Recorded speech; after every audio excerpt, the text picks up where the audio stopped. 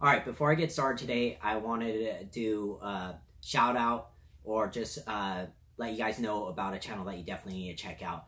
So there's Pete's Comics and Reviews. The guy's hilarious. You guys, if you're not subbed to him, definitely check him out. He only has 5 videos at this time, and I think he only has 25 subscribers. He's been around in the YouTube community for a while, but he just recently started making videos, and definitely check him out. But let's get on with it. So this week we have a whole bunch of comics, and it looked like it was a lot of doubles for me this week. So the first one is Batman 44, and this is the A cover and the B cover. And I'm a sucker for wedding issues, or I guess leading up to the wedding. So I ended up getting 2 of these. Next, I think this is Batman White Knight number 7 out of 8. This one's really nice because I was kind of getting tired of not seeing Joker anymore. And this is the issue where he comes back. Still really good. Definitely read it. And I ended up getting the B covers with Renee Montoya on it. Now, a new series that came out that I tried out was the Curse of Brimstone. This is done by Justin Jordan and Philip Tan. I actually like this quite a bit. I think the art is very suitable for what the story is about. It has more of a darker, grittier feel to it. Makes it feel a little bit more small town, and from the character is from a mining town. So I'm gonna stick with this. I think this is a pretty good opening issue for Curse of Brimstone. So I'll check out the next 2 after this, but if you didn't pick it up, definitely pick it up.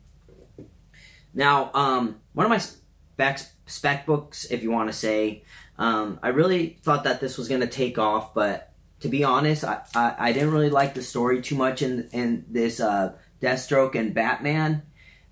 It started off pretty slow, but this is the storyline that we're going to find out if Bruce is really the father of Damian, or if Deathstroke is. And this is just a setup issue. This has Batman and Deathstroke somewhat facing off, but we don't get any kind of resolution, and it looks like we may have a team up in the next issue. So like I said, this was a spec book for me, so I went pretty heavy on it. And there's one disappointment with it, so I got a couple of copies of it.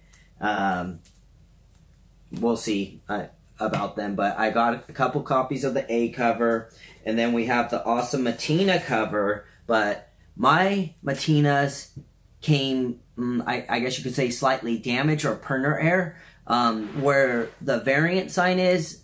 Let me see. Yeah, the variant sign, there's a little bit of, it looks like the ink, it looks like it has ink rub, and I was hoping it was only going to be on one of them, but it ended up being on all of them. And like I said, I pre-ordered these, and everyone in the store had these ink rubs, but I ended up still picking them up because I'm not going to force my comic book retailer to take them back because there's a printer error.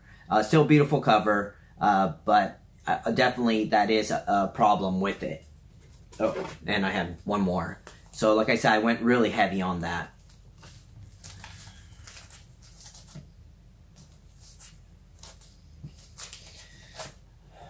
Continuing on with the Frank Cho covers, I ended up picking up the Harley, and this is going to be a connecting cover with issue number 42 that comes out. And I know that he's continuing his work for the end of this run, and I even think that for the next team that's going to be taking over Harley, that he's still going to be doing the variant covers. I guess I'll have to find out in the next solicit for sure. Now, some image titles. Another Matina cover I ended up picking up was Spawn 284, and that's the color, the black and white, and the Virgin. And I ordered these in advance So I was really happy to get those ones.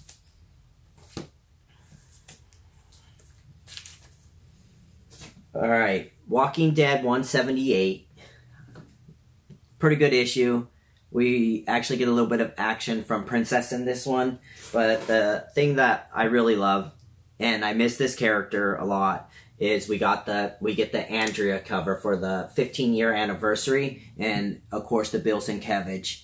And this will always be one of my favorite characters. And if you're not caught up, then definitely do, but you'll find out what happens with Andrea.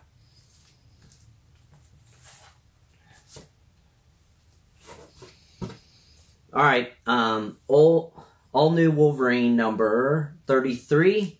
We're getting to the end of this, and this is, of course, the premiere issue with Laura being old woman Laura, and this is a future timeline, and it's kind of good because we get to see Honey Badger a little bit older, and just everything that's happening. A little bit of a surprise in this issue, but I don't want to ruin it, so definitely check it out if you're interested in it. But we get old woman Laura in this. And of course, the big book for this week that everyone got, but I ended up pre-ordering all these, which is the Amazing Spider-Man 798 and the Alex Ross cover. And, you know, everyone always talks about cover art, but this storyline and the artwork would not be as good.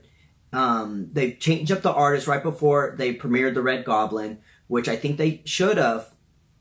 But Stuart Jimenez is an artist that is probably one that's been around with Marvel for a very long time and does fantastic artwork that I don't think is getting enough credit. And for a story to really be impactful, art plays a huge factor in it.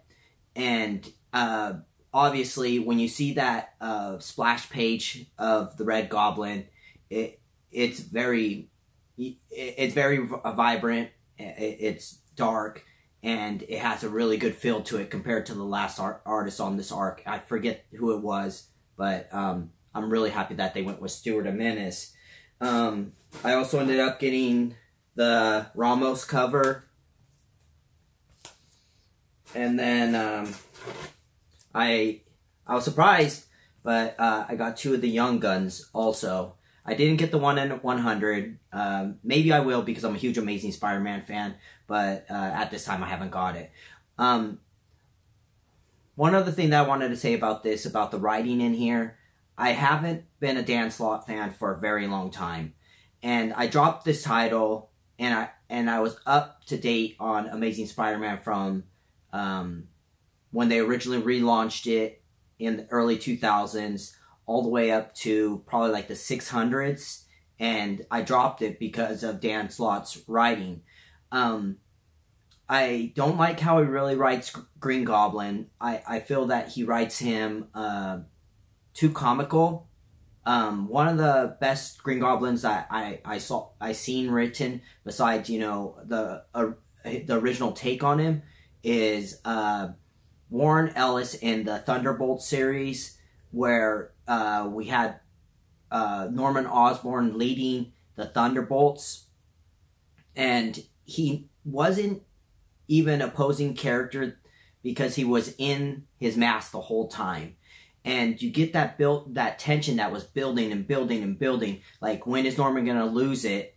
And when are you going to see the psychopath come out and start terrorizing people? And when that payoff happened, it made that storyline really pop. If you've never actually read that Thunderbolt series by Warren Ellis, I can't remember the numbers right offhand. I think it may be like 110 through 118. Probably one of the best runs I read out of Thunderbolts, and I was really sad to see Warren Ellis leave at that time. But that is Green Goblin in my mind. One of the better ones. I'm talking about recent things in the last probably 5 to 7 years. But I don't like Dan Slott's take on him, and I'm going to be kind of happy to see him go. Another thing that I picked up was, of course, the True Believers, Thanos. And this is going to be my first appearance of Thanos. Maybe one day I'll eventually get Iron Man 55, but I ended up picking that up for $1. And definitely, if you guys aren't reading Fantastic Four, this is a great addition to the Marvel 2-in-1. Now, a title that I think I finally got all these issues so I could start reading it is Avengers No Surrender number 687, and I also got the variant cover for that. And then I'm not sure if this is going to be the last arc before they relaunch this with Donny Cates, but ended up getting Venom, and then I ended up getting the Venomized also. Whoop. So there's that. Oh, and I got the variant for that. But that's it for this week. Thank you guys for watching. Until next time, see ya.